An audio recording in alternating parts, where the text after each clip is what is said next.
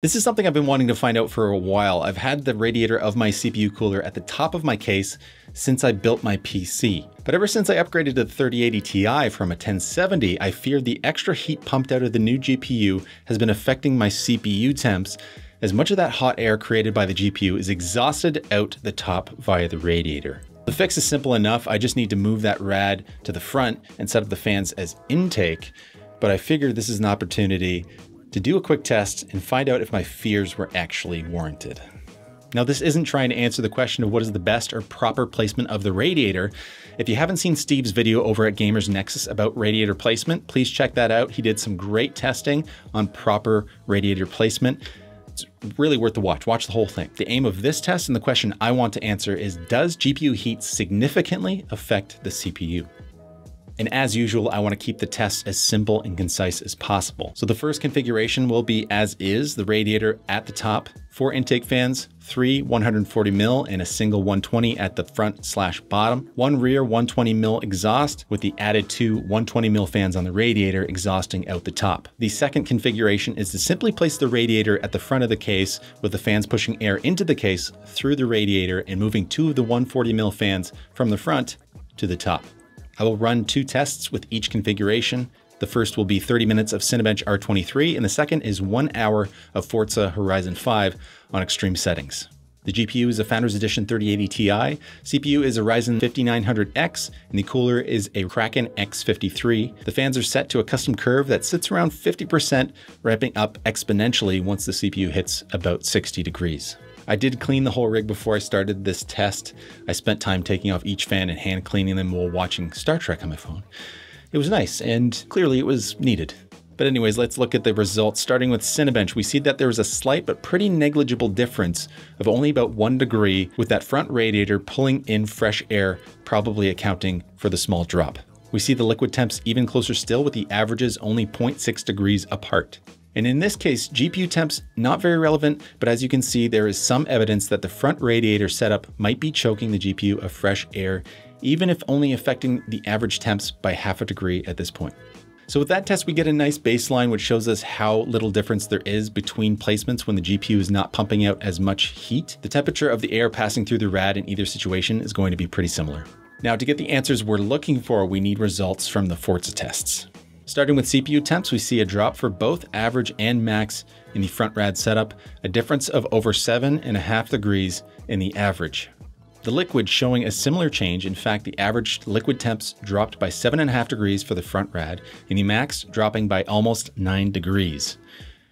The GPU temps were pretty close, rising about 2.5 degrees in the average after the setup change. So there you have it. At least with my machine, we can conclude that modern GPUs do affect the CPU.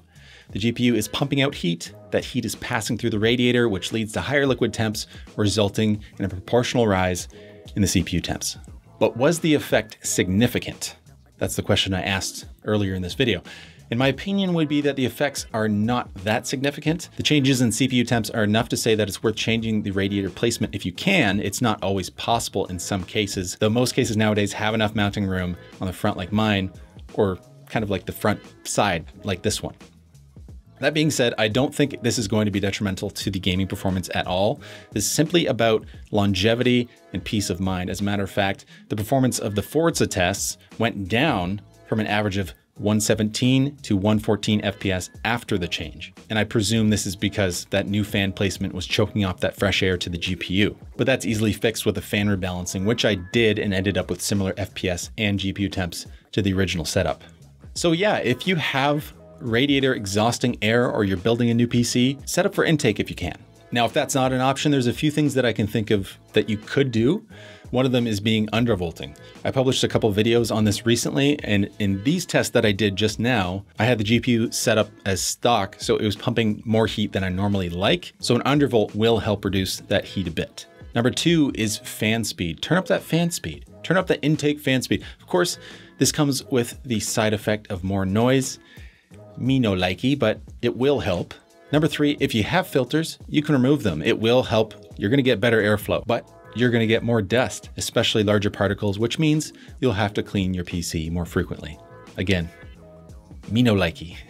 And number 4 is not really recommended, but it's an option, and that's if you make the top as intake. So you can change that fan orientation to pull air in from the top, but it's not the most ideal, and you'll probably be forced to change the fan's orientations and other parts of your PC to get a nice balanced setup anyways. And just forget I even said that, it's just a bad idea. And that leads me to my final option. And this is my top. This is my favorite for sure. It's just don't worry about it. Don't worry about it. Ignorance is bliss. I mean, even with the space heater of a GPU and relatively silent fan setup that I have here in my machine, the difference is wasn't enough to even wreck performance or cause any noticeable changes for that matter. It would have been fine if I left it. So let me know what I did wrong in this video. Let me know what I can do with changes with the tests or anything like that, because I'm always looking to improve. So let me know in the comments below what your setup is, and please send your feedback. I always appreciate it. This has been Tech Illiterate. My name is Nick. Thank you for watching. All right, it's been a little while. Let's get in the mood. Let's go. Do affect the CPU. That heat is passing through the radiator, which leads to higher liquid temps. Just this one's, you need this one. So let me know in the comments below. Let me know in the comments below who did it better than me. Let me know in the comments below why you think I'm a moron. So let me know in the comments below what your setup is, if you're gonna change it, or if you think this test was totally bogus.